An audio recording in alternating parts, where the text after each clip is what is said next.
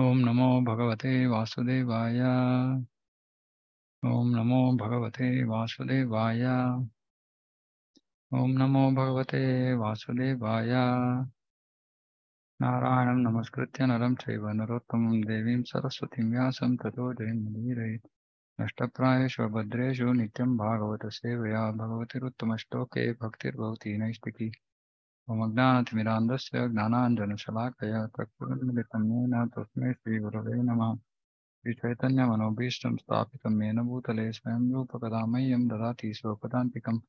वन्देऽहं श्रीगुरो श्रीयुतपदकमलं श्रीगुरून् वैष्णवांश्च श्रीरूपं साग्रजातं सागणरघुनाथान्वितं तं सजीवं साद्वैतं सावधूतं परिजनसहितं कृष्णचैतन्यदेवं श्रीराधाकृष्णपादान् सागणललिता श्रीविशाखान्वितांश्च. हे कृष्ण करुणा सिंधु दीनबंधु जगत्पते गोपेश गोपिकान्त राधा कान्ता नमोस्तुते. तप्त कांचन गौरांगी राधे वृंदावनेश्वरी वृषभानुसुते देवी प्रणमामि हरिप्रिये. वाञ्छाकल्पतरुभ्यश्च कृपा सिन्धुभ्येव च पतितानां पावनेभ्यो वैष्णवेभ्यो नमो नमः. नमो विष्णुपादाय कृष्णप्रेष्ठाय भूतले श्रीमते भक्तिवेदान्त स्वामिन्निति नामिने. नमस्ते सारस्वती देवे गौरवाणी प्रचारिणे निर्विशेष शून्यवादी पाश्चात्य देशतारिणे. जय श्री कृष्ण चैतन्य प्रभु नित्यानंद हे अद्वैत गदाधर शिवासादि गौर भक्तवृंद. हरे कृष्ण कृष्ण कृष्ण हरे हरे हरे राम राम राम हरे हरे.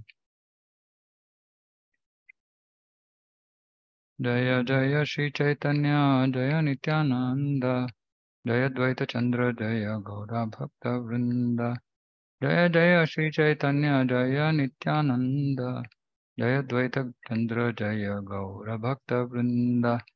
जय जय श्री चैतन्य जय नित्यानंद जय द्वैत चंद्र जय गौर भक्त वृंद. हरे कृष्ण. ओके, ಶ್ರೀ ಚೈತನ್ಯ ಭಾಗವತ ಅಧ್ಯಾಯ 2, ಭಗವಂತನ ಆವಿರ್ಭಾವ. ಇವಾಗ ಶ್ರೀ ಚೈತನ್ಯ ಮಹಾಪ್ರಭುಗಳ ಆವಿರ್ಭಾವದ ಲೀಲೆಯನ್ನ ಶ್ರವಣ ಮಾಡೋಣ. ಶ್ರೀ ಜಗನ್ನಾಥ ಮಿಶ್ರ ನವದ್ವೀಪದಲ್ಲಿ ವಾಸ ಮಾಡ್ತಾ ಇದ್ರು. ಅವರು ವಸುದೇವನಂತೆ ಮತ್ತೆ ಎಲ್ಲ ವಿಧಿತ ಕರ್ತವ್ಯಗಳನ್ನ ಬಹಳ ತತ್ಪರರಾಗಿ ಎಲ್ಲವನ್ನು ನಡೆಸ್ತಾ ಇದ್ರು. ಅವರು ಬಹಳ ಉದಾರ ಮನಸ್ಸುಳ್ಳವರಾಗಿದ್ದರು ಮತ್ತು ಬ್ರಾಹ್ಮಣರಲ್ಲಿ ಶ್ರೇಷ್ಠರಾಗಿದ್ರು.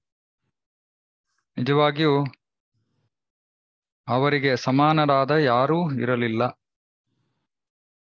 ಕಶ್ಯಪ, ದಶರಥ, ವಸುದೇವ ಮತ್ತು ನಂದ ಮಹಾರಾಜರಲ್ಲಿ ಇದ್ದ ಎಲ್ಲ ಒಳ್ಳೆ ಗುಣಗಳು ಜಗನ್ನಾಥ ಮಿಶ್ರರಲ್ಲಿ ಇತ್ತು. ಮತ್ತೆ ಅವರ ಪತ್ನಿ ಸಚಿಮಾತ ಮಹಾಪತಿವ್ರತೆ. ಮತ್ತೆ ಜಗನ್ಮಾತ ಅವಳು. ಮತ್ತೆ ವಿಷ್ಣು ಭಕ್ತಿಯ ಮೂರ್ತ ಸ್ವರೂಪ. ಸಚಿ ಮಾತೆಯ ಎಲ್ಲ ಪುತ್ರಿಯರು ತೀರಿ ಹೋದ ಬಳಿಕ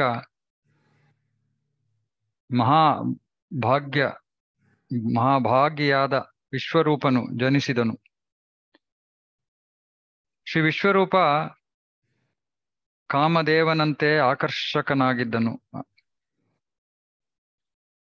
ತಂದೆ ಮತ್ತು ತಾಯಿ ಅವನನ್ನ ಕಂಡು ಬಹಳ ಹರ್ಷಿತರಾದರು. ತನ್ನ ಜನ್ಮದಿಂದಲೇ ವಿಶ್ವರೂಪ ಅಂದ್ರೆ ಚೈತನ್ಯ ಮಹಾಪ್ರಭುಗಳ ಅಣ್ಣ ಇವರು. ವಿಶ್ವರೂಪ ಎಲ್ಲದರಿಂದಲೂ ವಿರಕ್ತರಾಗಿದ್ದರು. ಮತ್ತೆ ಬಾಲ್ಯದಲ್ಲೇ ಸಕಲ ಶಾಸ್ತ್ರಗಳ ಭಾವಾರ್ಥವನ್ನು ಅವರು ಅರ್ಥಕೊಂಡಿದ್ರು.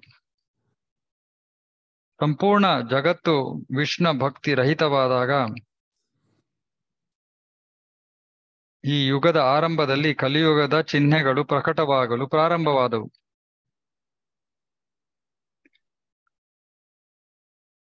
ಯಾವಾಗ ಧರ್ಮ ತತ್ವಗಳು ಕ್ಷೀಣಿಸುತ್ತೋ ಭಗವಂತ ಅವತರಿಸುತ್ತಾನೆ.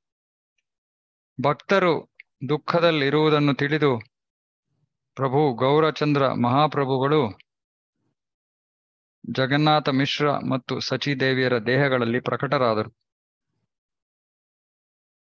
ಶ್ರೀ ಅನಂತ ಬಹಳ ಉಚ್ಚ ಧ್ವನಿಯಲ್ಲಿ ಜಯ ಜಯ ಅಂತ ಕೂಗಿದಾಗ ಜಗನ್ನಾಥ ಮಿಶ್ರರು ಮತ್ತು ಸಚಿದೇವಿಯರು ಒಂದು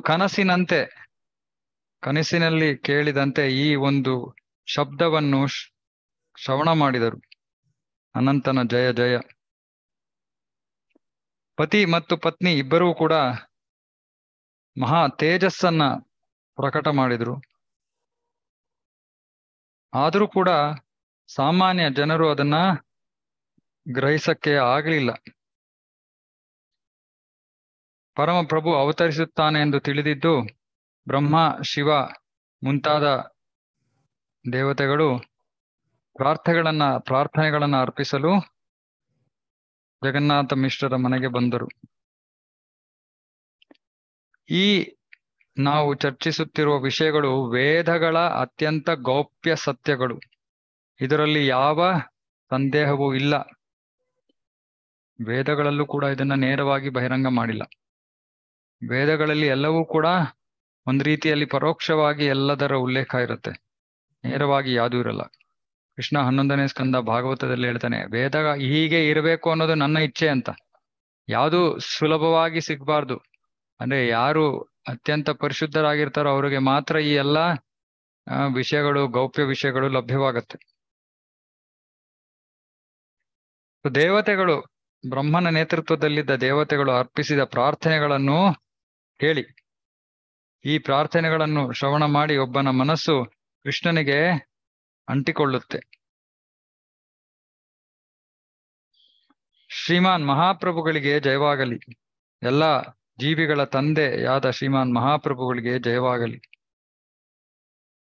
ಸಂಕೀರ್ತನ ಆಂದೋಲನವನ್ನ ಉದ್ಘಾಟಿಸಲು ಅವತರಿಸಿದ ಪರಮ ಪ್ರಭುವಿಗೆ ಜಯವಾಗಲಿ. ವೈದಿಕ ತತ್ವಗಳು, ಸಂತರು ಮತ್ತು ಬ್ರಾಹ್ಮಣರ ರಕ್ಷಕನಾದ ಭಗವಂತನಿಗೆ ಜಯವಾಗಲಿ. ಕಾಲ ರೂಪನಾದ ಮತ್ತು ಭಕ್ತರಲ್ಲದವರನ್ನ ದಮನ ಮಾಡುವಂತಹ ಮಹಾಕಾಳ ರೂಪನಾದ ಭಗವಂತನಿಗೆ ಜಯವಾಗಲಿ. ಶುದ್ಧ ಆಧ್ಯಾತ್ಮಿಕ ದೇಹವನ್ನ ಹೊಂದಿರುವ ಪರಮಪ್ರಭುವಿಗೆ ಜಯವಾಗಲಿ. ದೇವೋತ್ತಮ ಸರ್ವ ಸ್ವತಂತ್ರ ದೇವೋತ್ತಮ ಪರಮ ಪುರುಷನಿಗೆ ಜಯವಾಗಲಿ. ನೀನು ಅಗಣಿತ ಬ್ರಹ್ಮಾಂಡಗಳ ಆಶ್ರಯ, ಆದರೆ ಆದಾಗ್ಯೂ ನೀನು ಸಚೀದೇವಿಯ ಗರ್ಭವನ್ನ ಪ್ರವೇಶಿಸಿರುವೆ. ನಿನ್ನ ಪರಮ ಇಚ್ಛೆಯನ್ನು ಯಾರು ಅರಿಯಬಲ್ಲರು? ಸೃಷ್ಟಿ ಸ್ಥಿತಿ, ಭೌತಿಕ ಜಗತ್ತಿನ ಸೃಷ್ಟಿ ಸ್ಥಿತಿ ಲಯಗಳು ನಿನ್ನ ಲೀಲೆಗಳು ಅಷ್ಟೇ.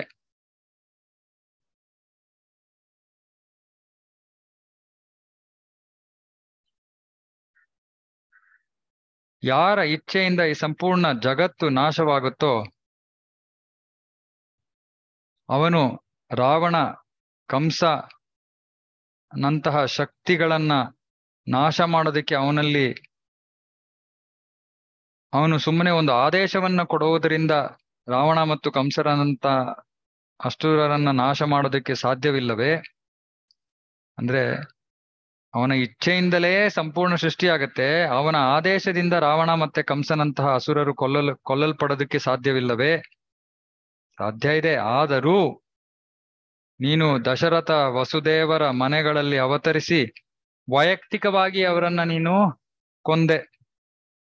ಆದ್ದರಿಂದ ನನ್ನ ಪ್ರಭು, ನಿನ್ನ ಆವಿರ್ಭಾವಕ್ಕೆ ಯಾರು ತಾನೇ ಕಾರಣವನ್ನು ಕಂಡುಕೊಳ್ಳಬಲ್ಲರು? ಅದು ಕೇವಲ ನಿನಗೆ ಮಾತ್ರ ತಿಳಿದಿದೆ. ನಿನ್ನ ಆದೇಶದ ಮೇರೆಗೆ ನಿನ್ನ ಪ್ರತಿಯೊಬ್ಬ ಸೇವಕನೂ ಕೂಡ ಅಗಣಿತ ಬ್ರಹ್ಮಾಂಡಗಳನ್ನು ಉದ್ಧರಿಸಬಲ್ಲ. ಆದರೂ ಕೂಡ ನೀನು ಖುದ್ದಾಗಿ ಅವತರಿಸುವೆ ಧರ್ಮ ತತ್ವಗಳನ್ನು ಕಲಿಸಲು ಎಲ್ಲರಿಗೂ, ಮತ್ತು ಈ ಒಂದು ಪೃಥ್ವಿಯನ್ನು ಧನ್ಯಗೊಳಿಸಲು ನೀನು ಸ್ವತಃ ಅವತರಿಸುತ್ತೀಯೆ. ಓ ನನ್ನ ಪ್ರಭು, ಸತ್ಯಯುಗದಲ್ಲಿ ನೀನು ಶ್ವೇತ ವರ್ಣದವನಾಗಿ ಅವತರಿಸುತ್ತೀಯೆ ಮತ್ತು ತಪಶ್ಚರ್ಯೆಯ ತತ್ವಗಳನ್ನು ನಿನ್ನ ವೈಯಕ್ತಿಕ ಉದಾಹರಣೆಯ ಮೂಲಕ ತಪಶ್ಚರ್ಯದ ತತ್ವಗಳನ್ನು ಪ್ರಚಾರ ಮಾಡುವುದಕ್ಕೆ ಅವತರಿಸುತ್ತೀಯೆ. ಕೃಷ್ಣಾಜಿನ ದಂಡ ಕಮಂಡಲು ಜಟಾಧಾರಿಯಾಗಿ ನೀನು ಧರ್ಮ ತತ್ವಗಳನ್ನು ಸ್ಥಾಪನೆ ಮಾಡುವುದಕ್ಕೆ ಬ್ರಹ್ಮಚಾರ್ಯ ರೂಪದಲ್ಲಿ ಅವತರಿಸುತ್ತೀಯ. ಇದು ನಾವು ಸತ್ಯಯುಗದಲ್ಲಿ ಓದಿದ್ವಿ ಆಗ್ಲೇ ಹೋದ ವಾರ 11ನೇ ಸ್ಕಂದದಲ್ಲಿ. ತ್ರೇತಾಯುಗದಲ್ಲಿ ನೀನು ಸುಂದರ ರಕ್ತ ವರ್ಣದಲ್ಲಿ ಅವತರಿಸುತ್ತೀಯೆ. ನೀನು ಯಜ್ಞದ ಪುರುಷನಾಗಿದ್ರೂ ಕೂಡ ಯಜ್ಞದಲ್ಲಿ ತೊಡಗಿ ನೀನು ಒಂದು ಉದಾಹರಣೆಯನ್ನ ಸ್ಥಾಪಿಸುವೆ. ಶೃವ ಅಂದ್ರೆ ತುಪ್ಪವನ್ನು ಹಾಕೋದಕ್ಕೆ ಸ್ಪೂನು ಮತ್ತೆ ಇದು ಅದಕ್ಕೆ ಏನೋ ಹೇಳ್ತಾರೆ. ನಿನ್ನ ಕೈಗಳಲ್ಲಿ ಹಿಡಿದಿದ್ದು ನೀನು ಎಲ್ಲರೂ ಯಜ್ಞವನ್ನು ಮಾಡುವಂತೆ ನೀನು ಎಲ್ಲರಿಗೂ ಉತ್ಸಾಹವನ್ನು ನೀಡ್ತೀಯ ಅಥವಾ ಎಲ್ಲರಿಗೂ ಪ್ರೋತ್ಸಾಹಿಸುತ್ತೀಯ. ದ್ವಾಪರ ಯುಗದಲ್ಲಿ ದಿವ್ಯ ಮೇಘ ಶ್ಯಾಮ ವರ್ಣದಲ್ಲಿ ನೀನು ಪ್ರಕಟನಾಗುತ್ತೀಯ. ಅದು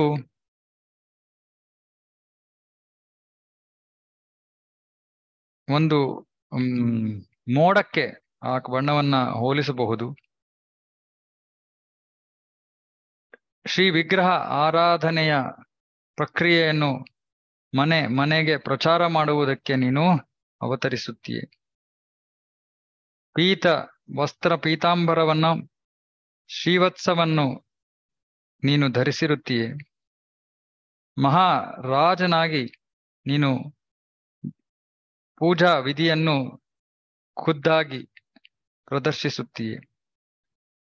ಕಲಿಯುಗದಲ್ಲಿ ನೀನು ಸುವರ್ಣ ವರ್ಣದ ದೇವನ್ನ ಹೊಂದಿರುವ ಬ್ರಾಹ್ಮಣನಾಗಿ ಭಗವಂತನ ಪವಿತ್ರ ನಾಮಗಳ ಸಂಕೀರ್ತನ ಧರ್ಮವನ್ನ ಉದ್ಘಾಟಿಸಲು ಪ್ರಕಟನಾಗುತ್ತೀಯೆ. ಆದರೆ ಇದು ವೇದಗಳ ಗೌಪ್ಯವಾದ ಒಂದು ವಿಷಯ. ಅಂದ್ರೆ ಕೃಷ್ಣ ಕಲಿಯುಗದಲ್ಲಿ ಸಂಕೀರ್ತನ ಯಜ್ಞವನ್ನ ಸ್ಥಾಪನೆ ಮಾಡೋಕ್ಕೆ ಬ್ರಾಹ್ಮಣನಾಗಿ ಅವತರಿಸೋದು ವೇದಗಳಲ್ಲಿ ಬಹಳ ಬಹಿರಂಗವಾಗಿರುವಂತಹ ವಿಷಯ ಅಲ್ಲ. ಅದು ಬಹಳ ಗೌಪ್ಯವಾದ ವಿಷಯ. ಹಾಗಾಗಿ ನೀನು ಅಗಣಿತ ಅವತಾರಗಳ ಮೂಲ. ಅವುಗಳನ್ನು ಎಣಿಸಲು ಯಾರಿಗೆ ತಾನೇ ಸಾಧ್ಯ? ಮತ್ಸ್ಯ ರೂಪದಲ್ಲಿ ನೀನು ಪ್ರಳಯ ಜಲದಲ್ಲಿ ವಿಹರಿಸಿದೆ. ಕೂರ್ಮನಾಗಿ ನೀನು ಎಲ್ಲಾ ಜೀವಿಗಳಿಗೆ ಆಶ್ರಯವನ್ನು ನೀಡಿದೆ. ಹಯಗ್ರೀವನಾಗಿ ಮಧು ಮತ್ತು ಕೈಟಬರನ್ನು ಕೊಂದು ನೀನು ವೇದಗಳ ಸಂರಕ್ಷಕನಾದೆ. ವರಾಹ ರೂಪದಲ್ಲಿ ಪೃಥ್ವಿಯನ್ನು ಉದ್ಧರಿಸಿದೆ. ನರಸಿಂಹ ರೂಪದಲ್ಲಿ ಹಿರಣ್ಯಕಶಿಪುವನ್ನು ನೀನು ಹರಿದು ಹಾಕಿದೆ. ಅದ್ಭುತವಾದ ವಾಮನ ರೂಪದಲ್ಲಿ ನೀನು ಬಲಿಮಹಾರಾಜನಿಗೆ ಮೋಸ ಮಾಡಿದೆ. ಮತ್ತು ಪರಶುರಾಮನ ರೂಪದಲ್ಲಿ ಈ ಭೂಮಿಯಿಂದ ಕ್ಷತ್ರಿಯರಿಂದ ಈ ಭೂಮಿಯನ್ನ ಮುಕ್ತಗೊಳಿಸಿದೆ. ರಾಮಚಂದ್ರನಾಗಿ ರಾವಣನನ್ನು ಕೊಂದೆ. ಬಲರಾಮನಾಗಿ ಅಗಣಿತ ಲೀಲೆಗಳನ್ನು ನೀನು ಗೈದೆ. ಬುದ್ಧನಾಗಿ ನೀನು ಸಹಾನುಭೂತಿಯನ್ನು ತೋರಿದೆ ಮತ್ತು ಕಲ್ಕಿ ಅವತಾರದಲ್ಲಿ ಎಲ್ಲಾ ಮ್ಲೇಚ್ಛರನ್ನು ನಾಶ ಮಾಡಿದೆ. ಧನ್ವಂತರಿಯಾಗಿ ನೀನು ದೇವತೆಗಳಿಗೆ ಅಮೃತವನ್ನು ಪ್ರದಾನಿಸಿದೆ. ಹಂಸನಾಗಿ ಬ್ರಹ್ಮ ಮತ್ತು ಇತರರಿಗೆ ನೀನು ಪರಾತ್ಪರ ತತ್ವದ ಬಗ್ಗೆ ಮಾತಾಡಿದೆ.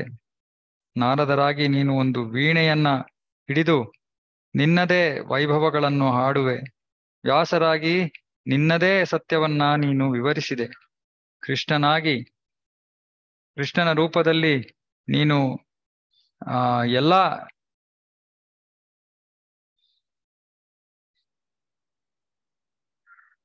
ಗೋಕುಲದ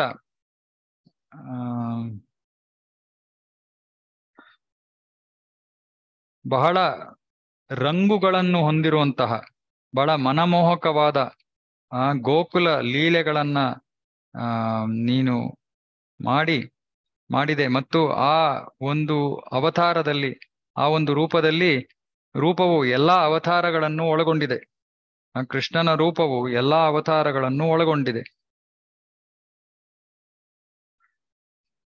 ಈ ಒಂದು ಭಕ್ತನ ಒಂದು ಅವತಾರದಲ್ಲಿ ನೀನು ನಿನ್ನೆಲ್ಲಾ ಅಲೌಕಿಕ ಶಕ್ತಿಗಳನ್ನು ಕೀರ್ತನೆಯಲ್ಲಿ ನೀನು ತೊಡಗಿಸುವೆ. ಸಂಪೂರ್ಣ ಜಗತ್ತು ಸಂಕೀರ್ತನೆಯ ಶಬ್ದದಿಂದ ತುಂಬಿ ಹೋಗುವುದು ಮತ್ತು ಪ್ರತಿಯೊಂದು ಮನೆಯಲ್ಲೂ ಕೂಡ ಶುದ್ಧ ಭಕ್ತಿ ಸೇವೆ ಪ್ರಚಾರವಾಗುವುದು. ನೀನು ನಿನ್ನ ಸೇವಕರೊಂದಿಗೆ ಹಾಡಿ ನರ್ತಿಸಿದಾಗ ಈ ಭೂಮಿ ಅನುಭವಿಸುವಂತಹ ಆನಂದವನ್ನು ಯಾರು ತಾನೇ ವರ್ಣಿಸಬಲ್ಲರು?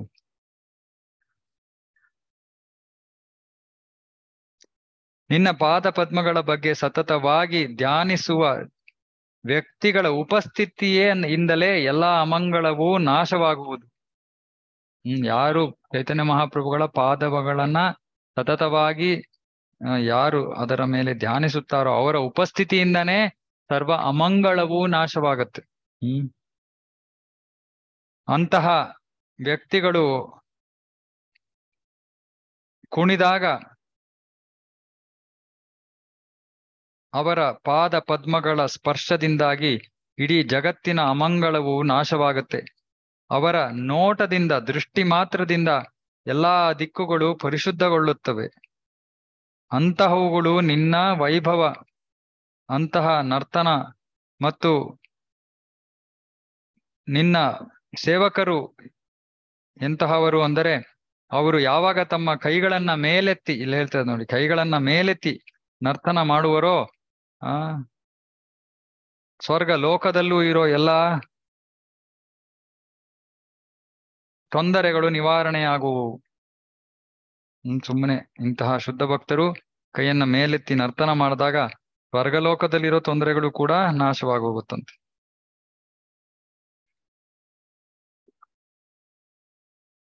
ಪದ್ಮಪುರಾಣದಲ್ಲಿ ಒಂದು ಶ್ಲೋಕ ಇಲ್ಲಿ ಇವಾಗ ಹೇಳ್ತಾ ಇದ್ದಾರೆ. ನನ್ನ ಪ್ರಿಯ ರಾಜನೇ, ಕೃಷ್ಣನ ಭಕ್ತರು ಯಾವಾಗ ಕೀರ್ತನೆಯಲ್ಲಿ ನರ್ತಿಸುವರೋ ಅವರು ಭೂಮಿಯ ಮೇಲಿನ ಎಲ್ಲಾ ಅಮಂಗಳವನ್ನು ನಾಶ ಮಾಡುತ್ತಾರೆ. ತಮ್ಮ ಪಾದದ ಸ್ಪರ್ಶದಿಂದ ಭೂಮಿಯ ಮೇಲಿನ ಎಲ್ಲಾ ಅಮಂಗಳವನ್ನು ನಾಶ ಮಾಡುತ್ತಾರೆ. ತಮ್ಮ ದೃಷ್ಟಿ ಮಾತ್ರದಿಂದ ಎಲ್ಲಾ ದಿಕ್ಕುಗಳಲ್ಲಿರುವ ಅಮಂಗಳವನ್ನು ನಾಶ ಮಾಡುತ್ತಾರೆ ಮತ್ತು ತಮ್ಮ ಎತ್ತಿದ ಕೈಗಳಿಂದ ಊರ್ಧ್ವ ಲೋಕಗಳಲ್ಲಿರುವ ಅಮಂಗಳವನ್ನು ನಾಶ ಮಾಡುತ್ತಾರೆ. ಪದ್ಮಪುರಾಣದಲ್ಲಿ. ಓ ಪ್ರಭು, ನೀನು ವೈಯಕ್ತಿಕವಾಗಿ ಅವತರಿಸುವೆ ಮತ್ತು ನಿನ್ನ ಶುದ್ಧ ಭಕ್ತರೊಂದಿಗೆ ಕೀರ್ತನೆಯನ್ನು ನಡೆಸುವೆ. ನಿನ್ನ ವೈಭವಗಳನ್ನು ಹಾಡಿ ಹೊಗಳುವ ಶಕ್ತಿ ಯಾರಿಗಿದೆ? ವಿಷ್ಣುವಿನ ಶುದ್ಧ ಭಕ್ತಿ ಸೇವೆಯನ್ನು ನೀನು ಎಲ್ಲೆಡೆ ವಿತರಿಸುವೆ. ಮತ್ತೆ ಇದು ವೇದಗಳು ಕೂಡ ತಿಳಿದಿಲ್ದಿರುವಂತಹ ವಿಷಯ ಇದು. ವೇದಗಳಲ್ಲೂ ಕೂಡ ಗೋಪ್ಯವಾಗಿರುವಂತಹ ವಿಷಯ ಇದು.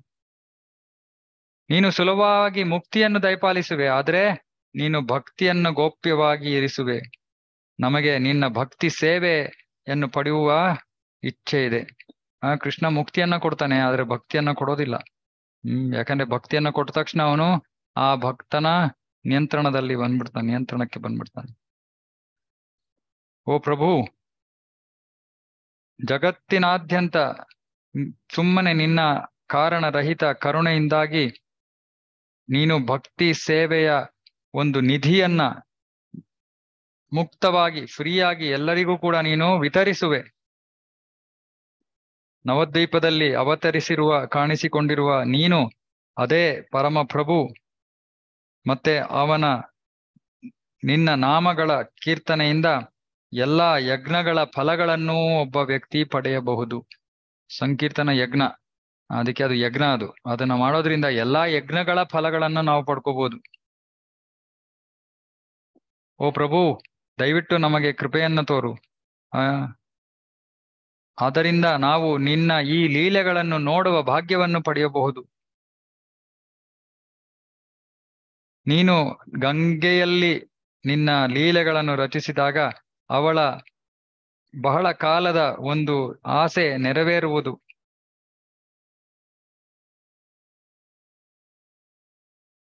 ಯೋಗೇಶ್ವರನಾಗಿ ನೀನು ಯೋಗಿಗಳ ಧ್ಯಾನದಲ್ಲಿ ಕಾಣಿಸಿಕೊಳ್ಳುವೆ. ಅಂತಹ ನೀನು ಈಗ ಈ ನವದ್ವೀಪ ಹಳ್ಳಿಯಲ್ಲಿ ಎಲ್ಲರಿಗೂ ಕಾಣಿಸಿಕೊಳ್ಳುವೆ. ಆದ್ದರಿಂದ ನಾವು ಈ ಶ್ರೀ ನವದ್ವೀಪ ಧಾಮಕ್ಕೆ ನಮ್ಮ ಗೌರವಪೂರ್ವಕ ನಮಸ್ಕಾರಗಳನ್ನು ಅರ್ಪಿಸುತ್ತೇವೆ. ಇಲ್ಲಿ ಭಗವಂತ ಸಚಿದೇವಿ ಮತ್ತು ಜಗನ್ನಾಥರ ಮನೆಯಲ್ಲಿ ಕಾಣಿಸಿಕೊಂಡಿರುವ ಅಂತಹ ಶ್ರೀ ನವದ್ವೀಪವನ್ನ ನಾವು ನವದ್ವೀಪಕ್ಕೆ ನಮ್ಮ ಗೌರವಪೂರ್ವಕ ನಮಸ್ಕಾರಗಳನ್ನು ಅರ್ಪಿಸುತ್ತೇವೆ. ಈ ರೀತಿಯಲ್ಲಿ ಬ್ರಹ್ಮನ ನೇತೃತ್ವದಲ್ಲಿದ್ದ ದೇವತೆಗಳು ಪ್ರತಿದಿನವೂ ಯಾರಿಗೂ ಕಾಣದೆ ಗುಪ್ತವಾಗಿ ಪ್ರಾರ್ಥನೆಗಳನ್ನು ಅರ್ಪಿಸುತ್ತಿದ್ದರು. ಸಕಲ ಬ್ರಹ್ಮಾಂಡಗಳ ಆಶ್ರಯನಾದ ಪ್ರಭು ಸಚಿದೇವಿಯ ಗರ್ಭದಲ್ಲಿ ಫಾಲ್ಗುಣಿ ಪೂರ್ಣಿಮೆಯ ತನಕ ಉಳಿದ. ಎಲ್ಲ ಮಂಗಳಕರ ಚಿಹ್ನೆಗಳು ಒಟ್ಟಿಗೆ ಆ ಒಂದು ಪೂರ್ಣಿಮೆಯ ದಿನದಂದು ಒಟ್ಟಿಗೆ ಕಾಣಿಸಿಕೊಂಡವು. ಆಗ ಭಗವಂತ ಸಂಕೀರ್ತನ ಸಹಿತನಾಗಿ ಅವತರಿಸಿದ. ಸಂಕೀರ್ತನ ಸಹಿತನಾಗಿ ಅಂದ್ರೆ ಆಗ ಎಲ್ಲರೂ ಕೂಡ ಸಂಕೀರ್ತನೆಯನ್ನ ಮಾಡ್ತಾ ಇದ್ರು. ಯಾಕಂದ್ರೆ ಆ ಒಂದು ಗ್ರಹಣದ ಒಂದು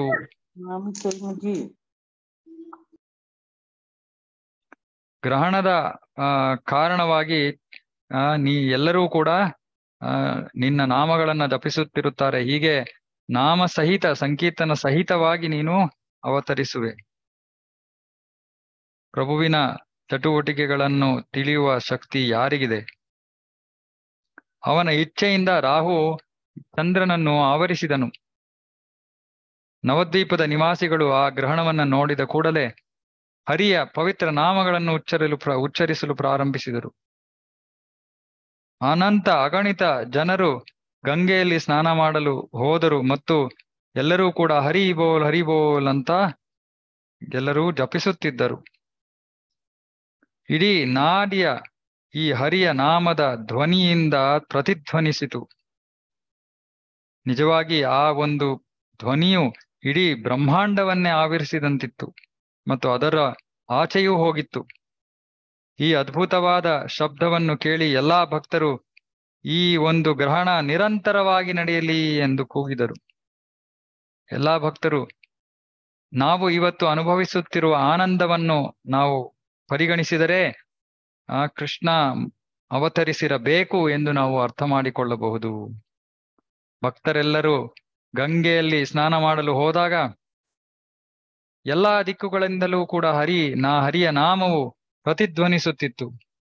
ಒಬ್ಬನು ಯುವಕನಾಗಿರಲಿ, ವೃದ್ಧನಾಗಿರಲಿ, ಸ್ತ್ರೀ, ಪುಣ್ಯವಂತ, ಪಾಪಿ ಎಲ್ಲರೂ ಕೂಡ ಹರಿಯ ನಾಮವನ್ನ ಉಚ್ಚರಿಸುವುದರಲ್ಲಿ ತೊಡಗಿದ್ದರು. ಎಲ್ಲೆಡೆ ಎಲ್ಲರೂ ಕೇವಲ ಹರಿ ಹರಿ ಎಂಬ ಶಬ್ದವನ್ನು ಮಾತ್ರ ಶ್ರವಣ ಮಾಡಿದರು. ಈ ನಾಮ ಇಡೀ ಬ್ರಹ್ಮಾಂಡದಲ್ಲೇ ಕೇಳಿಸಿತ್ತು.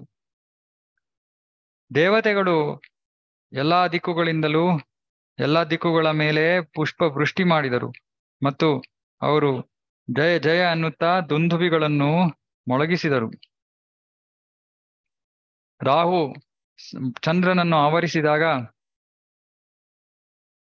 ಪವಿತ್ರ ನಾಮಗಳ ಸಿಂಧು ಸಮುದ್ರ ಪ್ರಕಟವಾಯಿತು. ಆಗ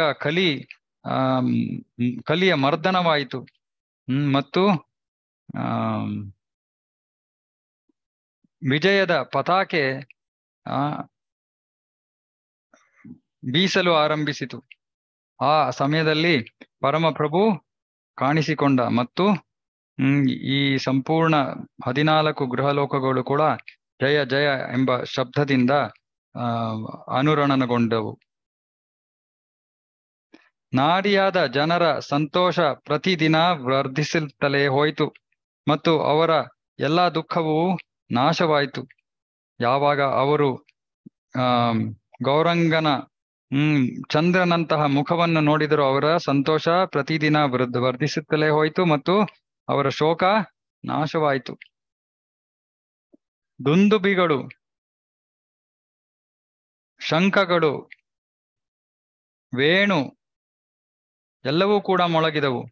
ಈ ರೀತಿಯಲ್ಲಿ ವೃಂದಾವನ ದಾಸ ಠಾಕೂರರು ಶ್ರೀ ಚೈತನ್ಯ ಮಹಾಪ್ರಭು ಮತ್ತು ಶ್ರೀ ನಿತ್ಯಾನಂದ ಪ್ರಭುಗಳ ವೈಭವಗಳನ್ನು ಹಾಡುತ್ತಿದ್ದಾರೆ. ಪ್ರಭುವಿನ ಸುಂದರವಾದ ದೇಹ ಲಕ್ಷಣಗಳನ್ನು ಯಾರಿಗೂ ಗಮನಿಸಲು ಆಗಲಿಲ್ಲ, ಏಕೆಂದರೆ ಅವು ಸೂರ್ಯನ ಕಾಂತಿಗಳಿಗಿಂತ ಹೆಚ್ಚು ಪ್ರಖರವಾಗಿದ್ದವು. ಅವರ ಪ್ರಭುವಿನ ಬಹಳ ಅಗಲವಾದ ಕಣ್ಣುಗಳು, ಅವುಗಳಿಗೆ ಯಾವ ಹೋಲಿಕೆಯೂ ಇರಲಿಲ್ಲ.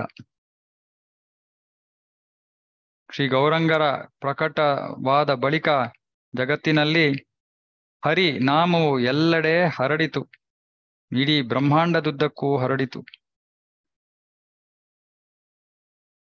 ಪ್ರಭುವಿನ ವಕ್ಷಸ್ಥಳವು ಬಹಳ ಹೊಳೆಯುತ್ತಿದ್ದ ಗಂಧದಿಂದ ಲೇಪಿತವಾಗಿತ್ತು ಮತ್ತು ಒಂದು ಹೂಮಾಲೆಯಿಂದ ಅಲಂಕೃತವಾಗಿತ್ತು. ಪ್ರಭುವಿನ ಸಿಹಿ ಮುಖವು ಒಂದು ಪೂರ್ಣ ಚಂದ್ರನಂತೆ ಬಹಳ ಸುಶೀತಲವಾಗಿತ್ತು ಮತ್ತು ಅವನ ಬಾಹುಗಳು ವಿಶಾಲವಾಗಿದ್ದವು. ಶ್ರೀ ಚೈತನ್ಯರನ್ನು ನೋಡುವುದಕ್ಕೆ ಎಲ್ಲ ಜೀವಿಗಳು ಅನುಗ್ರಹೀತರಾಗಿದ್ದರು. ಕೆಲವರು ನರ್ತಿಸಿದರು, ಕೆಲವರು ಹಾಡಿದರು, ಕೆಲವರು ಜೋರಾಗಿ ಜೈ ಜೈ ಅಂತ ಕೂಗಿದರು. ಕಲಿ ಆದರೆ ಬಹಳ ದುಃಖವನ್ನು ಅನುಭವಿಸಿದ. 4 ವೇದಗಳ ತಲೆಯ ಮೇಲಿನ ಒಂದು ಮುಕುಟ ಶ್ರೀ ಚೈತನ್ಯ. ಆದರೆ ಪಾಪಿ ಮೂರ್ಖ ಜನರು ಅದನ್ನು ಅರ್ಥ ಮಾಡಿಕೊಳ್ಳಲಾರರು. ಶ್ರೀ ವೃಂದಾವನ ದಾಸ ಠಾಕೂರರು ಶ್ರೀ ಚೈತನ್ಯ ಚಂದ್ರರ ಮತ್ತು ನಿತ್ಯಾನಂದರ ವೈಭವಗಳನ್ನು ಹಾಡುತ್ತಿದ್ದಾರೆ. ಗೌರ ಚಂದ್ರ ಪ್ರಕಟವಾದಾಗ 10 ದಿಕ್ಕುಗಳು ಕೂಡ ಆನಂದದಿಂದ ತುಂಬಿದವು. ಪ್ರಭುವಿನ ಸೌಂದರ್ಯವು ಕಾಮದೇವನ ಕೋಟಿ ಕೋಟಿ ಕಾಮದೇವರ ಸೌಂದರ್ಯವನ್ನ ಸೋಲಿಸುತ್ತದೆ. ಅವನು ತನ್ನ ನಾಮಗಳ ಕೀರ್ತನೆಯನ್ನು ಕೇಳಿ ನಗುತ್ತಿದ್ದಾನೆ. ಪ್ರಭುವಿನ ಮುಖ ಮತ್ತು ಕಣ್ಣುಗಳು ಬಹಳ ಸುಮಧುರವಾಗಿವೆ ಮತ್ತು ಅವನ ದೇಹವು ರಾಜನ ಚಿಹ್ನೆಗಳಿಂದ ಅಲಂಕೃತವಾಗಿವೆ. ಅವನ ಪಾದ ಪದ್ಮಗಳು ಬಾವುಟ ಮತ್ತು ವಜ್ರದಿಂದ ವಜ್ರ ಚಿಹ್ನೆಗಳನ್ನು ಹೊಂದಿದೆ. ಅವನ ದೇಹದ ಎಲ್ಲ ಅಂಗಾಂಗಗಳು ಜನರ ಎಲ್ಲ ಮನಸ್ಸುಗಳನ್ನು ಆಕರ್ಷಿಸುತ್ತಿದೆ. ಅವನು ಪ್ರಕಟನಾದ ಕಾರಣ ಎಲ್ಲ ಅಪಾಯವು ನಾಶವಾಗಿದೆ ಮತ್ತು ಎಲ್ಲೆಡೆ ಸಮೃದ್ಧಿ ಹರಡಿದೆ. ಶ್ರೀ ಚೈತನ್ಯ ಮತ್ತು ನಿತ್ಯಾನಂದ ಪ್ರಭುಗಳನ್ನು ನನ್ನ ಪ್ರಾಣವಾಗಿ ಪರಿಗಣಿಸುತ್ತಾ ನಾನು ವೃಂದಾವನ ದಾಸ ಅವರ ಪಾದಪದ್ಮಗಳ ವೈಭವಗಳನ್ನು ಹಾಡುತ್ತಿದ್ದೇನೆ. ಪ್ರಭು ಚೈತನ್ಯರು ಅವತರಿಸಿದ ವಾರ್ತೆಯನ್ನು ಕೇಳಿ ಎಲ್ಲಾ ದೇವತೆಗಳು ಉಲ್ಲಾಸಿತರಾದರು. ಅವರ ಪ್ರಭುವಿನ ಮುಖವನ್ನ, ಎಲ್ಲ ದುಃಖವನ್ನು ನಾಶ ಮಾಡುವ ಪ್ರಭುವಿನ ಮುಖವನ್ನು ನೋಡಿ ಅವರು ಅತ್ಯಾನಂದವನ್ನ ಅನುಭವಿಸಿದರು. ಅನಂತ ಬ್ರಹ್ಮ, ಶಿವ ಮತ್ತು ಇತರ ದೇವತೆಗಳು ಸಾಮಾನ್ಯ ಮನುಷ್ಯರ ರೂಪಗಳನ್ನು ತಳೆದು ಹರಿ ಹರಿ ಎಂದು ಜಪಿಸಿದರು. ಆದರೆ ಯಾರಿಗೂ ಕೂಡ ಅವರನ್ನ ಗುರುತಿಸೋಕೆ ಆಗಲಿಲ್ಲ. ನಾದಿಯಾದ ಜನರು 10 ದಿಕ್ಕುಗಳಲ್ಲೂ ಎಲ್ಲಾ ಕಡೆಯಲ್ಲೂ ಓಡಾಡುತ್ತಾ ಹರಿ ಹರಿ ಅಂತೂ ಜಪಿಸುತ್ತಾ ಎಲ್ಲೆಡೆ ಓಡಾಡುತ್ತಿದ್ದರು. ದೇವತೆಗಳು ಮತ್ತು ಮಾನವರು ಪರಸ್ಪರ ಸೇರಿಕೊಂಡರು ಮತ್ತು ಇಡೀ ನವದ್ವೀಪವು ಅತಿಶಯವಾದ ಆನಂದದಿಂದ ತುಂಬಿತು. ಎಲ್ಲಾ ದೇವತೆಗಳು ಸಚಿದೇವಿಯ ಮನೆಯ ಅಂಗಣಕ್ಕೆ ಬಂದು ತಮ್ಮ ಗೌರವಾರ್ಪಣೆಗಳನ್ನು ಅರ್ಪಿಸಿದರು. ಆ ಒಂದು ಗ್ರಹಣದ ಅಂಧಕಾರದಿಂದಾಗಿ ಯಾರನ್ನು ಕೂಡ ಗುರುತಿಸುವುದಕ್ಕೆ ಆಗಲಿಲ್ಲ. ಶ್ರೀ ಚೈತನ್ಯರ ಲೀಲೆಗಳ ರಹಸ್ಯವು ಇಂತಹುದು. ಕೆಲ ದೇವತೆಗಳು ಪ್ರಾರ್ಥನೆಗಳನ್ನು ಅರ್ಪಿಸಿದರು, ಕೆಲವರು ಛತ್ರವನ್ನು ಹಿಡಿದರು, ಇನ್ನೂ ಕೆಲವರು ಚಾಮರವನ್ನು ಬೀಸಿದರು, ಇನ್ನೂ ಕೆಲವರು ಹೂಮಳೆಗರೆದರು, ಇತರರು ನರ್ತಿಸಿದರು, ಕೆಲವರು ವಾದ್ಯಗಳನ್ನು ನುಡಿಸಿದರು. ಗೌರಹರಿ ತನ್ನ ಭಕ್ತರೊಂದಿಗೆ ಅವತರಿಸಿದ, ಆದರೆ ನಾಸ್ತಿಕರಿಗೆ ಏನೂ ಅರ್ಥ ಆಗಲಿಲ್ಲ. ಈ ಚೈತನ್ಯ ಮತ್ತು ನಿತ್ಯಾನಂದ ಪ್ರಭುಗಳನ್ನ ನನ್ನ ಜೀವನವಾಗಿ ಪರಿಗಣಿಸುತ್ತಾ ಈ ವೃಂದಾವನ ದಾಸ ಭಗವಂತನ ಪಾದ ಪದ್ಮಗಳ ವೈಭವಗಳನ್ನು ಹಾಡುತ್ತಿದ್ದಾನೆ. ದೇವತೆಗಳು ದುಂದುಬಿಗಳನ್ನು ಡಿಂಡಿಮಗಳನ್ನು ಬಾರಿಸಿದರು, ಜಯ ಜಯ ಅನ್ನೋ ಒಂದು ಮಂಗಳ ಶಬ್ದವನ್ನು ಹಾಡಿದರು ಮತ್ತು ಮಧುರವಾಗಿ ಗಾಯನ ಮಾಡಿದರು. ದೇವತೆಗಳು ಇಂದು ನಾವು ಭಗವಂತನನ್ನು ನೋಡುವೆವು ಎಂದು ಯೋಚಿಸಿದರು. ಆದ್ದರಿಂದ ಸಮಯವನ್ನು ವ್ಯರ್ಥ ಮಾಡುವುದು ಬೇಡ ಎಂಬುದಾಗಿ ಯೋಚಿಸಿದರು. ಈ ರೀತಿಯಲ್ಲಿ ಅಮರಾವತಿಯ ನಿವಾಸಿಗಳು ಅತ್ಯಾನಂದದಲ್ಲಿ ಇದ್ದರು. ಮತ್ತು ಅವರೆಲ್ಲೂ ಪ್ರಭುವನ್ನು ನೋಡಲು ತಮ್ಮನ್ನು ತಾವು ಅಲಂಕರಿಸಿಕೊಂಡಾಗ ಒಂದು ದೊಡ್ಡ ಕೋಲಾಹಲವೇ ಸೃಷ್ಟಿಯಾಯಿತು. ನಮ್ಮ ಅಪಾರ ಭಾಗ್ಯದಿಂದಾಗಿ ಇವತ್ತು ನಾವು ಶ್ರೀ ಚೈತನ್ಯರನ್ನು ನವದ್ವೀಪದಲ್ಲಿ ನೋಡುತ್ತೀವಿ ಎಂದು ಎಲ್ಲ ಈ ಅಮರಾವತಿಯ ನಿವಾಸಿಗಳು ಯೋಚಿಸಿದರು. ಅಮರಾವತಿ ಅಂದ್ರೆ ಇಂದ್ರಾಪುರ. ನಾದಿಯಾದ ಪ್ರಭುವಿನ ಜನನದಿಂದ ಅತಿಯಾಗಿ ಸಂತೋಷಗೊಂಡ ದೇವತೆಗಳು ಯಾವ ಹಿಂಜರಿಕೆ ಇಲ್ಲದೆ ಒಬ್ಬರನ್ನೊಬ್ಬರು ಪರಸ್ಪರ ಆಲಂಗಿಸಿದರು. ಇಂತಹ ಆನಂದದ ಪರಿಸ್ಥಿತಿಯಲ್ಲಿ ಅವರು ನವದ್ವೀಪಕ್ಕೆ ಬಂದರು ಮತ್ತು ಹರಿಯ ನಾಮಗಳನ್ನು ಎಲ್ಲೆಡೆಯಿಂದ ಶ್ರವಣ ಮಾಡಿದರು. ಅಲ್ಲಿ ಅವರು ಗೌರ ರಸವನ್ನ ಪಾನ ಮಾಡಿದರು ಮತ್ತು ಅವನ ಗುಣಗಾನವನ್ನು ಮಾಡುತ್ತಾ ಅವರು ಸಂಪೂರ್ಣವಾಗಿ ವಿಫಲರಾದರು. ಸಚಿದೇವಿಯ ಮನೆಯಲ್ಲಿ ಅವರು ಗೌರಂಗನ ಸುಂದರ ರೂಪವನ್ನು ನೋಡಿದರು. ಆ ಗೌರಂಗ ಕೋಟಿ ಚಂದ್ರರನ್ನು ಹೋಲಿಸುತ್ತಿದ್ದ. ಮನುಷ್ಯರ ರೂಪಗಳನ್ನು ತಳೆದು ಗ್ರಹಣದ ಒಂದು ಕಾರಣವಿಟ್ಟುಕೊಂಡು ಅವರೆಲ್ಲರೂ ಕೂಡ ಹರಿಯ ನಾಮವನ್ನ ಜಪಿಸಿದರು. ಶ್ರೀ ಗೌರಚಂದ್ರ ತನ್ನ ಎಲ್ಲಾ ಶಕ್ತಿಗಳೊಂದಿಗೆ ಅವತರಿಸುತ್ತಾನೆ. ಆದರೆ ನಾಸ್ತಿಕರಿಗೆ ಏನೂ ತಿಳಿಯುವುದಿಲ್ಲ. ಶ್ರೀ ಚೈತನ್ಯ ಮತ್ತು ನಿತ್ಯಾನಂದರನ್ನು ನನ್ನ ಜೀವನವಾಗಿ ಪರಿಗಣಿಸುತ್ತಾ ನಾನು ವೃಂದಾವನ ದಾಸ ಅವರ ಪಾದ ಪದ್ಮಗಳ ವೈಭವಗಳನ್ನು ಹಾಡುತ್ತಿರುವೆ. ಸೊ ಇದರ ಜೊತೆ ಈ 2ನೇ ಅಧ್ಯಾಯ ಮುಗೀತು. ಸೊ ಚೈತನ್ಯರು ಪ್ರಕಟವಾದ್ರು. ಅವರ ಜೊತೆ ಸಂಕೀರ್ತನೆಯ ಜೊತೆ ಅವರು ಅವತರಿಸಿದ್ರು. ಅಂದ್ರೆ ಚೈತನ್ಯ ಮಹಾಪ್ರಭುಗಳು ಪ್ರಕಟವಾಗಿದ್ದೇ ಈ ಸಂಕೀರ್ತನ ಯಜ್ಞವನ್ನ ಹರಡೋ ಉದ್ದೇಶದಿಂದ. ಆದ್ರಿಂದ ತಮ್ಮ ಜೊತೆಗೆ ಅವರು ಸಂಕೀರ್ತನ ಯಜ್ಞವನ್ನ ತಗೊಂಡು ಬಂದ್ರು. ಮತ್ತೆ ಎಲ್ಲಾ ಕಡೆಯಿಂದಲೂ ಎಲ್ಲಾ ಕಡೆ ಹರಿಯ ನಾಮ ಇಷ್ಟು ಸಮಯ ಭಕ್ತರಿಗೆ ಎಷ್ಟು ನೋವಾಗಿತ್ತು. ಯಾರು ಕೂಡ ಭಗವಂತನ ನಾಮವನ್ನು ತಗೋತಾ ಇಲ್ಲ ಅಂತ. ಭಗವಂತ ಅವತರಿಸಿದ ತಕ್ಷಣ ಎಲ್ಲಾ ದಿಕ್ಕುಗಳಲ್ಲಿ ಹರಿನಾಮ ಕೇಳಿ ಬಂತು. ದೇವತೆಗಳು ಕೂಡ ಊರ್ಧ್ವ ಲೋಕಗಳಿಂದ ಸಂತೋಷವಾಗಿ ಬಂದು ಪ್ರಾರ್ಥನೆಗಳನ್ನ ಅರ್ಪಿಸಿದ್ರು. ಆಮೇಲೆ ಅಂತಹ ಭಗವಂತನ ಸುಂದರ ರೂಪದ ವರ್ಣನೆ, ಸುಂದರವಾದ ಕಣ್ಣು, ಸುಂದರವಾದ ಮುಖ, ಸುಂದರವಾದ ಅಂಗಾಂಗಗಳು, ಆ ಒಂದು ಸುಂದರವಾದ ರೂಪವನ್ನ ನೋಡೋದಕ್ಕೆ ಇಂದ್ರಪುರದಿಂದ ಅಮರಾವತಿಯಿಂದ ದೇವತೆಗಳು ಚೆನ್ನಾಗಿ ಸುಸಜ್ಜಿತರಾಗಿ ಭಗವಂತನನ್ನು ನೋಡೋದಕ್ಕೆ ಸಚಿದೇವಿಯ ಮನೆಗೆ ಬರ್ತಾರೆ. ಸೊ ಇದು ಗೌರಂಗ ಮಹಾಪ್ರಭುಗಳ ಪ್ರಕಟ ಆವಿರ್ಭಾವ. ಸಂಪೂರ್ಣ ಜಗತ್ತು ಆನಂದದಲ್ಲಿತ್ತು, ಸಂಪೂರ್ಣ ಬ್ರಹ್ಮಾಂಡ ಆನಂದದಲ್ಲಿತ್ತು. ಅದರಿಂದ ಇದೇ ಒಂದು ಆನಂದವನ್ನ ನಾವು ಅನುಭವಿಸಬೇಕು ಅಂದ್ರೆ ಈ ಒಂದು ಚೈತನ್ಯ ಮಹಾಪ್ರಭುಗಳ ಅವತಾರದ ಅಥವಾ ಪ್ರಕಟ ಈ ಒಂದು ಆವಿರ್ಭಾವದ ಉದ್ದೇಶವನ್ನು ನಾವು ಚೆನ್ನಾಗಿ ಅರ್ಥ ಮಾಡ್ಕೋಬೇಕು. ಹೇಗೆ ಅವರು ನಮಗೆ ಈ ಕಲಿಯುಗದ ಪತಿತ ಜೀವಿಗಳಿಗೆ ವಿಶೇಷ ಕರುಣೆಯನ್ನು ತೋರೋದಕ್ಕೆ ಅವರು ಪ್ರಕಟರಾಗಿದ್ದು.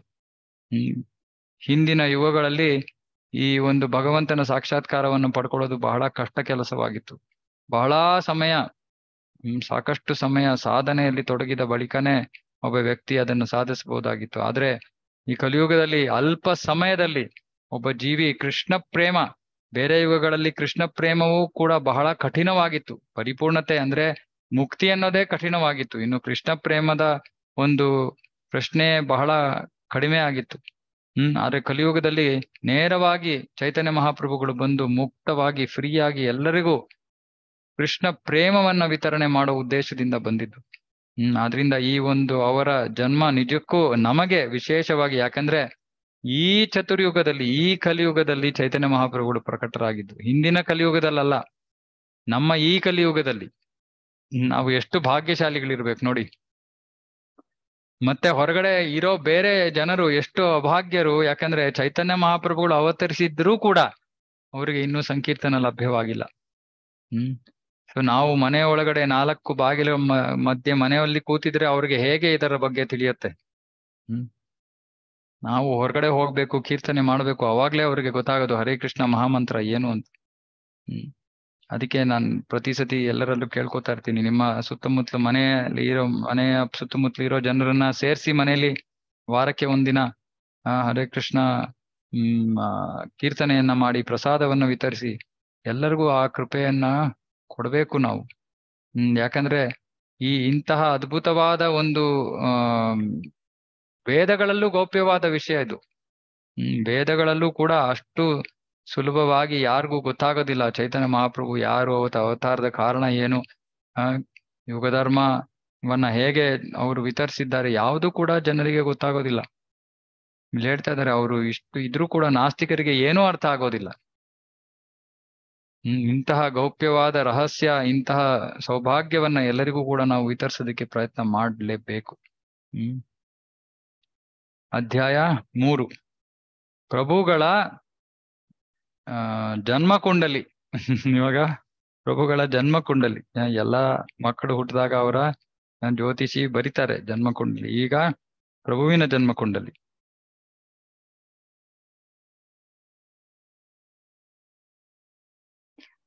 ಹೇಳ್ತಾ ಇದ್ದಾರೆ, ಗೌರ ಚಂದ್ರರ ಬಜಾರನ್ನು ನೋಡಿ. ಇಲ್ಲಿ ಎಲ್ಲೆಡೆ ಪ್ರೇಮ ಧನ ರತ್ನ ಪಸರಿಸಲ್ಪಟ್ಟಿದೆ. ಆ ಬಜಾರಿನಲ್ಲಿ ಎಲ್ಲಿ ನೋಡಿದ್ರು ಕೂಡ ಅಲ್ಲಿ ಪ್ರೇಮ ಧನ ರತ್ನ. ಈ ರೀತಿಯಲ್ಲಿ ಗೌರಂಗ ಮಹಾಪ್ರಭುಗಳು ಮೊದಲು ಸಂಕೀರ್ತನ ಆಂದೋಲನವನ್ನು ಉದ್ಘಾಟಿಸುತ್ತಾ ಪ್ರಕಟರಾದರು. ಎಲ್ಲಾ ದಿಕ್ಕುಗಳಿಂದಲೂ ಜನರು ಗಂಗೆಯಲ್ಲಿ ಸ್ನಾನ ಮಾಡಲು ಹೋದರು ಮತ್ತು ಆಗ ಅವರು ಎಲ್ಲರೂ ಹರಿನಾಮವನ್ನ ಉಚ್ಚಾರ ಮಾಡಿದರು. ಹರಿನಾಮವನ್ನು ಎಂದೂ ಜಪಿಸದೇ ಇದ್ದ ಜನರೂ ಕೂಡ ಎಲ್ಲರೂ ಕೂಡ ಗಂಗೆಗೆ ಓಡುತ್ತಾ ಹರಿನಾಮವನ್ನು ಜಪಿಸಿದರು. ಹರಿನಾಮವು ಎಲ್ಲ ದಿಕ್ಕುಗಳಲ್ಲೂ ಹರಡಿತ್ತು. ಬ್ರಾಹ್ಮಣೋತ್ತಮನಾದ ಭಗವಂತ ನಗು ಮುಖದೊಂದಿಗೆ ಪ್ರಕಟನಾದ. ತಮ್ಮ ಮಗನ ಮುಖವನ್ನು ನೋಡಿ ಸಚಿ ಮತ್ತು ಜಗನ್ನಾಥರು ಆನಂದದಿಂದ ತೇಲಾಡಿದರು. ಅವರು ಎಷ್ಟು ದಿಗ್ಭ್ರಮಿತರಾದರೆಂದರೆ ಏನು ಮಾಡಬೇಕು ಎನ್ನುವುದು ಅವರಿಗೆ ತೋಚಲಿಲ್ಲ. ಅಲ್ಲಿದ್ದ ಸ್ತ್ರೀಯರೆಲ್ಲರೂ ಬಹಳ ಉತ್ಸಾಹಗೊಂಡು ಸುಮ್ಮನೆ ಜೈ ಜೈ ಅಂತ ಕೂಗಲು ಆರಂಭಿಸಿದರು. ಎಲ್ಲ ಸಂಬಂಧಿಕರು ಕೂಡ ಜಗನ್ನಾಥ ಮಿಶ್ರರ ಮನೆಗೆ ಓಡಿ ಬಂದರು.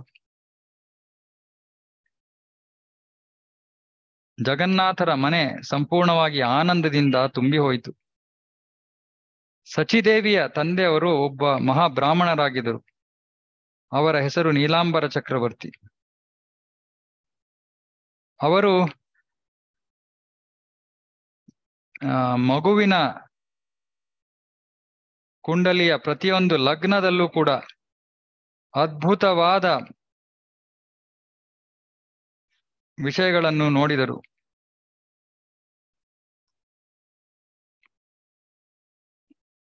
ಪ್ರತಿಯೊಂದು ಲಗ್ನದಲ್ಲೂ ಕೂಡ ಆ ಮಗು ಒಬ್ಬ ರಾಜ ಎನ್ನುವ ಚಿಹ್ನೆಗಳು ಇದ್ದವು. ಹೆಚ್ಚಾಗಿ ಚಕ್ರವರ್ತಿಯವರು ಮಗುವಿನ ಸೌಂದರ್ಯದಿಂದ ಆಶ್ಚರ್ಯಚಕಿತರಾದರು ಮತ್ತು ಅವರು ಹೀಗೆ ಹೇಳಿದರು, ಭವಿಷ್ಯದಲ್ಲಿ ಒಬ್ಬ ಬ್ರಾಹ್ಮಣ ಬೆಂಗಾಲಿನ ರಾಜನಾಗುವನು ಎಂಬ ಮುನ್ಸೂಚನೆ ಇದೆ. ಭವಿಷ್ಯದಲ್ಲಿ ನಮಗೆ ತಿಳಿಯುವುದು ಈ ಬಾಲಕ ಆ ವ್ಯಕ್ತಿಯೋ ಇಲ್ಲವೋ ಎನ್ನುವುದು. ನಂತರ ಆ ಮಹಾ ಜ್ಯೋತಿಷಿಯವರು ಮಗುವಿನ ಪ್ರತಿಯೊಂದು ಲಗ್ನದಲ್ಲಿ ಇದ್ದ ಚಿಹ್ನೆಗಳನ್ನು ವರ್ಣಿಸಲು ಪ್ರಾರಂಭಿಸಿದರು. ಈ ಮಗುವಿನ ಜನ್ಮಕುಂಡಲಿಯಲ್ಲಿ ಕಾಣುತ್ತಿರುವ ಲಕ್ಷಣಗಳು ಒಬ್ಬ ರಾಜನನ್ನು ಮೀರಿರುವಂತಹದು. ನಿಜವಾಗಿಯೂ ಎಲ್ಲಾ ವರ್ಣನೆಯನ್ನು ಮೀರಿರುವಂತಹ ಲಕ್ಷಣಗಳು. ಈ ಮಗು ಬೃಹಸ್ಪತಿಗಿಂತ ಹೆಚ್ಚು ಕಲಿತವನಾಗಿರುತ್ತಾನೆ, ವಿದ್ವಾನನಾಗಿರುತ್ತಾನೆ. ಅವನು ಬಹಳ ಶೀಘ್ರದಲ್ಲೇ ಸರ್ವ ಗುಣಗಳ ನಿಧಿಯನ್ನ ಪ್ರಕಟ ಮಾಡುತ್ತಾನೆ. ಆ ಒಂದು ಸಭೆಯಲ್ಲಿ ಒಬ್ಬ ಮಹಾ ಬ್ರಾಹ್ಮಣ ಭಕ್ತನಿದ್ದ. ಅವನು ಪ್ರಭುವಿನ ಭವಿಷ್ಯದ ಚಟುವಟಿಕೆಗಳನ್ನು ವರ್ಣಿಸಲು ಆರಂಭಿಸಿದ. ಅವನು ಹೇಳಿದ, ಈ ಮಗು ನಾರಾಯಣನಿಗೆ ಅಭಿನ್ನ. ಅವನು ಸಾಕ್ಷಾತ್ ನಾರಾಯಣನೇ. ಅವನು ಧರ್ಮದ ತತ್ವಗಳನ್ನು ಪುನಃಸ್ಥಾಪಿಸುತ್ತಾನೆ. ಅವನು ಅಪೂರ್ವವಾಗಿ ಪ್ರಚಾರವನ್ನು ಮಾಡುತ್ತಾನೆ ಮತ್ತು ಇಡೀ ಜಗತ್ತನ್ನು ಉದ್ಧರಿಸುತ್ತಾನೆ. ಬ್ರಹ್ಮ, ಶಿವ, ಶುಕದೇವ ಯಾವಾಗಲೂ ಭಯ ಹಂಬಲಿಸುತ್ತಿರುವ ವಸ್ತುವನ್ನು ಜನರು ಅವನಿಂದ ಪಡೆದುಕೊಳ್ಳುತ್ತಾರೆ. ಅವನನ್ನು ಸುಮ್ಮನೆ ನೋಡುವುದರಿಂದಲೇ ಈ ಜಗತ್ತಿನ ಜನರು ಅವನ ಪ್ರತಿ ಪ್ರೀತಿಯನ್ನು ಬೆಳೆಸಿಕೊಳ್ಳುತ್ತಾರೆ. ಸಾಮಾನ್ಯ ಜೀವಿಗಳ ಪ್ರತಿ ಅನುಕಂಪವನ್ನು ಬೆಳೆಸಿಕೊಳ್ಳುತ್ತಾರೆ ಮತ್ತು ಭೌತಿಕ ಇಂದ್ರಿಯ ಭೋಗದಿಂದ ವಿರಕ್ತರಾಗುತ್ತಾರೆ. ಬೇರೆಯವರ ಬಗ್ಗೆ ಹೇಳುವುದೇನಿದೆ, ಯವನರೂ ಕೂಡ ಯಾರು ವಿಷ್ಣುವಿಗೆ ವಿಷ್ಣು ದ್ರೋಹಿಗಳು, ಅವರೂ ಕೂಡ ಈ ಮಗುವಿನ ಪಾದಪದ್ಮಗಳನ್ನ ಭಜಿಸುತ್ತಾರೆ. ಅವನ ವೈಭವಗಳು ಅನಂತ ಬ್ರಹ್ಮಾಂಡಗಳಲ್ಲಿ ಹಾಡಿ ಹೊಗಳಲಾಗುವುದು ಮತ್ತು ಬ್ರಾಹ್ಮಣರನ್ನು ಒಳಗೊಂಡಂತೆ ಎಲ್ಲರೂ ಕೂಡ ಈ ಮಗುವಿಗೆ ಗೌರವಾರ್ಪಣೆಗಳನ್ನು ಅರ್ಪಿಸುವುದು. ಈ ಮಗು ಧರ್ಮ ತತ್ವಗಳ ಮೂರ್ತ ರೂಪ. ಮತ್ತೆ ಎಲ್ಲ ದೇವತೆಗಳಿಗೂ ಉಪಕಾರವನ್ನು ಮಾಡುವಂತಹವನು. ದೇವತೆಗಳಿಗೆ, ಬ್ರಾಹ್ಮಣರಿಗೆ, ಆಧ್ಯಾತ್ಮಿಕ ಗುರುಗಳಿಗೆ, ತನ್ನ ತಂದೆ ತಾಯರಿಗೆ ಮತ್ತು ಧೀರ ಭಕ್ತರಿಗೆ ಉಪಕಾರವನ್ನು ಮಾಡುವಂತಹವನು. ಹೇಗೆ ವಿಷ್ಣು ಅವತರಿಸಿ ಜನರು ಧರ್ಮತತ್ವಗಳನ್ನು ಪಾಲನೆ ಮಾಡುವಂತೆ ಮಾಡುತ್ತಾನೋ, ಈ ಮಗುವು ಕೂಡ ಅಂತಹುದೇ ಚಟುವಟಿಕೆಗಳನ್ನು ಮಾಡುವುದು. ಅವನ ಜನ್ಮಕುಂಡಲಿಯ ಲಗ್ನಗಳಲ್ಲಿ ಇರುವ ಶುಭ ಚಿಹ್ನೆಗಳನ್ನು ಯಾರು ತಾನೇ ವಿವರಿಸಬಲ್ಲರು? ಓ ಜಗನ್ನಾಥ ಮಿಶ್ರ, ನೀನು ನಿಜಕ್ಕೂ ಧನ್ಯನು ಮತ್ತು ಭಾಗ್ಯವಂತನು, ಏಕೆಂದರೆ ಈ ಮಗು ನಿನ್ನ ಮಗನಾಗಿದೆ. ನಾನು ನಿನಗೆ ನನ್ನ ನಮಸ್ಕಾರಗಳನ್ನು ಅರ್ಪಿಸುತ್ತೇನೆ. ಈ ಮಗುವಿನ ಈ ಜನ್ಮಕುಂಡಲಿಯನ್ನು ಮಾಡುವ ಒಂದು ಸೌಭಾಗ್ಯ ಸಿಕ್ಕಿದ್ದಕ್ಕೆ ನಾನೂ ಕೂಡ ಭಾಗ್ಯವಂತ. ಇವನ ಹೆಸರು ಶ್ರೀ ವಿಶ್ವಾಂಭರವಾಗಿರುತ್ತದೆ. ಅವನ ಮೊದಲ ಮಗ ವಿಶ್ವರೂಪ. ಚೈತನ್ಯ ಮಹಾಪ್ರಭುಗಳ ಹುಟ್ಟು ಹೆಸರು ವಿಶ್ವಂಭರ. ಆದರೂ ಜನರು ಅವನನ್ನ ನವದ್ವೀಪ ಚಂದ್ರ ಎಂದು ಕರೆಯುವರು. ತಿಳಿದುಕೊಳ್ಳಿ, ಈ ಬಾಲಕ ಆಧ್ಯಾತ್ಮಿಕ ಉನ್ಮಾದದ ಮೂರ್ತ ರೂಪವನಾಗುವನು. ಆ ಬ್ರಾಹ್ಮಣ ಭಗವಂತನ ಸನ್ಯಾಸದ ಬಗ್ಗೆ ಏನೂ ಹೇಳಲಿಲ್ಲ, ಯಾಕೆಂದರೆ ಆ ಒಂದು ಆನಂದಮಯ ಸನ್ನಿವೇಶದಲ್ಲಿ ದುಃಖದ ಪರಿಸ್ಥಿತಿಯನ್ನು ಸೃಷ್ಟಿ ಮಾಡುವುದು ಅವನಿಗೆ ಇಷ್ಟವಿರಲಿಲ್ಲ. ಜಗನ್ನಾಥ ಮಿಶ್ರ ಈ ತನ್ನ ಮಗನ ಬಗ್ಗೆ ಕೇಳಿ ಆನಂದದಿಂದ ವಿಫಲನಾದ ಮತ್ತು ಆ ಬ್ರಾಹ್ಮಣನಿಗೆ ಏನಾದರೂ ದಾನವನ್ನು ಕೊಡಲು ಇಚ್ಛಿಸಿದ. ಆದರೆ ಜಗನ್ನಾಥ ಮಿಶ್ರ ಬಹಳ ಬಡವನಾಗಿದ್ದರಿಂದ ಅವನು ಸುಮ್ಮನೆ ಬ್ರಾಹ್ಮಣನ ಪಾದಗಳನ್ನು ಹಿಡಿದು ಅತ್ತ. ಆಗ ಬ್ರಾಹ್ಮಣ ಜಗನ್ನಾಥ ಮಿಶ್ರದ ಪಾದಗಳನ್ನು ಹಿಡಿದು ಅವರು ಕೂಡ ಅತ್ತರು. ಆಗ ಎಲ್ಲಾ ಜನರು, ಅಲ್ಲಿ ನೆರೆದಿದ್ದ ಎಲ್ಲಾ ಜನರು ಹರಿಹರಿ ಎಂದು ಆನಂದದಿಂದ ಕೂಗಿದರು. ಪ್ರಭುವಿನ ಅಸಾಧಾರಣವಾದ ಜನ್ಮ ಕುಂಡಲಿಯನ್ನು ಕೇಳಿ ಎಲ್ಲ ಮಿತ್ರರು, ಸಂಬಂಧಿಕರು ಎಲ್ಲರೂ ಕೂಡ ಜೈ ಜೈ ಅಂತ ಸಂತೋಷವಾಗಿ ಕೂಗಿದರು. ಆ ಸಮಯದಲ್ಲಿ ಸಕಲ ವಾದ್ಯಕಾರರು ಮೃದಂಗ, ಶಾನಾಯ್, ವಂಶಿ ಇತ್ಯಾದಿಗಳನ್ನ ಮೊಳಗಿಸಿದರು. ಬೇರೆ ಸ್ತ್ರೀಯರೊಂದಿಗೆ ಸೇರಿದ ದೇವತೆಗಳು ಅಲ್ಲಿ ಉಪಸ್ಥಿತರಿದ್ದರು. ದೇವತೆಗಳ ತಾಯಿಯಾದ ಅದಿತಿ ತನ್ನ ಬಲ ಕೈಯಿಂದ ದೂರ್ವ ಮತ್ತು ಧಾನ್ಯವನ್ನ ಮಗುವಿನ ತಲೆಯ ಮೇಲೆ ಇಟ್ಟಳು. ಮತ್ತು ನಿನಗೆ ಚಿರಾಯು ಎಂದು ಅವಳಿಗೆ ಆಶೀರ್ವದಿಸಿದಳು.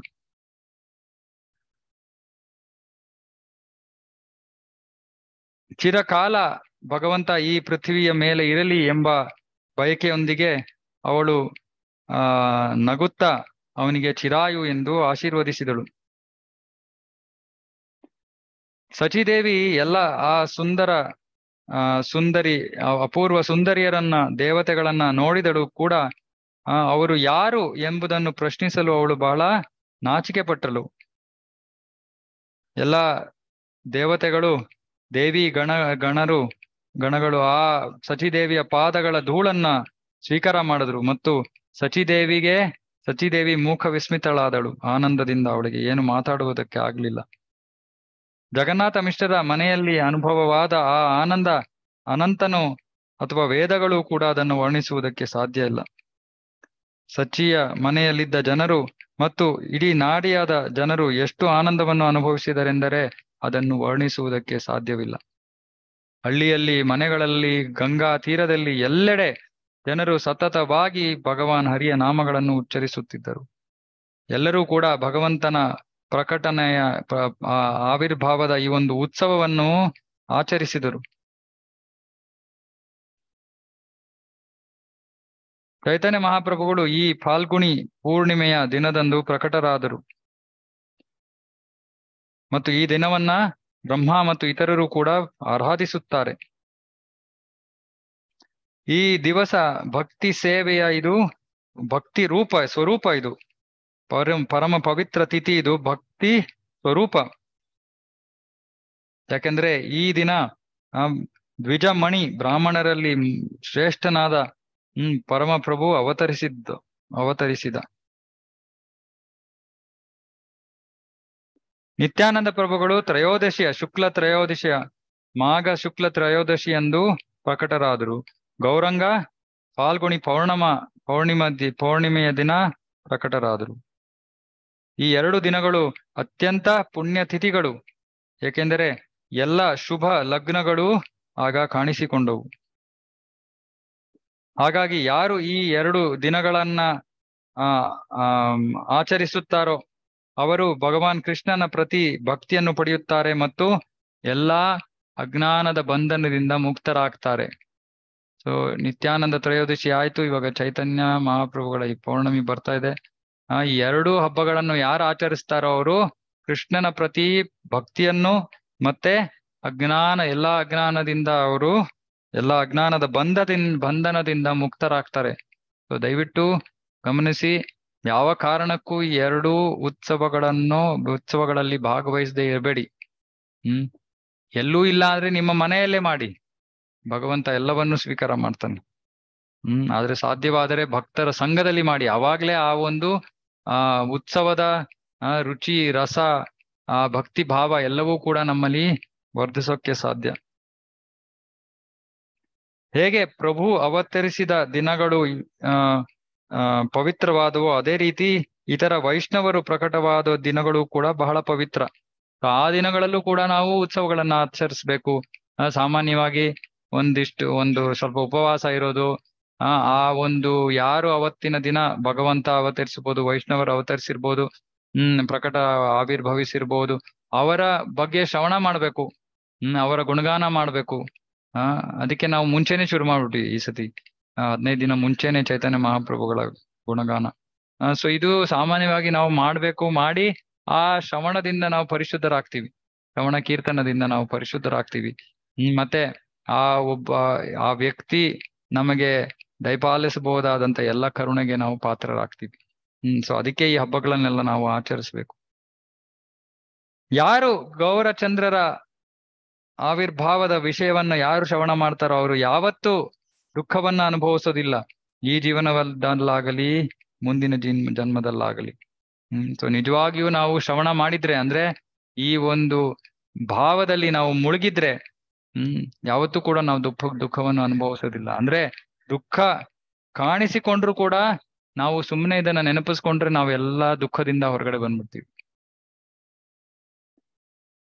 ಶ್ರೀ ಚೈತನ್ಯರ ಕಥೆಯನ್ನ ಶ್ರವಣ ಮಾಡುವುದರಿಂದ ಒಬ್ಬ ವ್ಯಕ್ತಿ ಭಕ್ತಿ ಸೇವೆಯ ಫಲವನ್ನು ಪಡೆಯುತ್ತಾನೆ ಮತ್ತು ಭಗವಂತನನ್ನು ಅವನ ಲೀಲೆಗಳಲ್ಲಿ ಭಗವಂತನೊಂದಿಗೆ ಅವನು ಆ ಸಂಘವನ್ನ ಪಡ್ಕೋತಾನೆ. ಭಗವಂತನ ಲೀಲೆಗಳಲ್ಲಿ ಭಗವಂತನ ಸಂಘವನ್ನ ಪಡ್ಕೋತಾನೆ. ಯಾರು ಸುಮ್ಮನೆ ಶ್ರೀ ಚೈತನ್ಯರ ಈ ಕಥೆಗಳನ್ನ ಶ್ರವಣ ಮಾಡೋದ್ರಿಂದಲೇ ಭಕ್ತಿ ಸೇವೆಯ ಫಲ ಮತ್ತೆ ಭಗವಂತನ ಸಂಘ ಎರಡೂ ಲಭ್ಯವಾಗತ್ತೆ. ಸೊ ಇದು ಆಶೀರ್ವಾದ ಎಲ್ಲರಿಗೂ.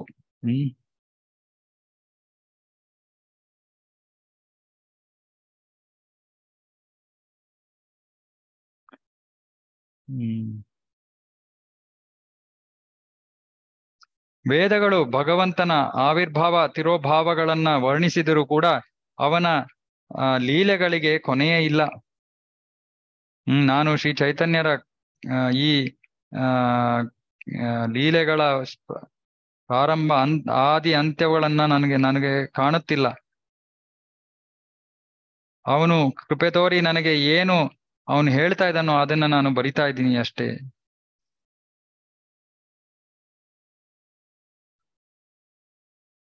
ಇದರ ಜೊತೆ ನಾನು ಶ್ರೀ ಗೌರಚಂದ್ರ ಮತ್ತು ಅವರ ಭಕ್ತರಿಗೆ ಗೌರವಪೂರ್ವಕ ನಮನಗಳನ್ನು ಅರ್ಪಿಸುತ್ತಾ ಇದ್ದೀನಿ. ಯಾಕೆಂದರೆ ನಾನು ಯಾರ ಪಾದಗಳಲ್ಲೂ ಅಪರಾಧವನ್ನು ಮಾಡಬಾರ್ದು ಅನ್ನೋ ಉದ್ದೇಶದಿಂದ ಎಲ್ಲರಿಗೂ ಕೂಡ ಗೌರವವನ್ನು ಅರ್ಪಿಸ್ತಾ ಇದ್ದೀನಿ. ಈ ಚೈತನ್ಯ ಮತ್ತು ನಿತ್ಯಾನಂದ ಪ್ರಭುಗಳನ್ನ ನನ್ನ ಜೀವನವಾಗಿ ಸ್ವೀಕರಿಸುತ್ತಾ ಈ ವೃಂದಾವನದ ದಾಸ ಠಾಕೂರ ಅವರ ಪಾದ ಪದ್ಮಗಳ ವೈಭವಗಳನ್ನು ಹಾಡುತ್ತಿದ್ದೇನೆ. ಆಗೋಯ್ತು ಸಮಯ. ಓಕೆ, ಅಧ್ಯಾಯ 4 ನಾಮಕರಣ ಮತ್ತೆ ಭಗವಂತನ ಬಾಲ್ಯ ಲೀಲೆಗಳು ಮತ್ತು ಭಗವಂತನ ಅಪಹರಣ. ಈ 3 ವಿಷಯಗಳನ್ನ ನಾವು ಈ ಮುಂದಿನ ಅಧ್ಯಾಯದಲ್ಲಿ ಶ್ರವಣ ಮಾಡ್ತೀವಿ. ಓಕೆ, ಇದ್ರ ಜೊತೆಗೆ ಇವತ್ತಿಗೆ ಇಲ್ಲೇ ನಿಲ್ಸೋಣ. ಇವತ್ತು ಎಷ್ಟು ಮಾಡಿದ್ವಿ? ಜಾಸ್ತಿ ಮಾಡ್ಲಿಲ್ಲ, 60 ಪೇಜ್ ಮಾಡ್ತೀವಿ.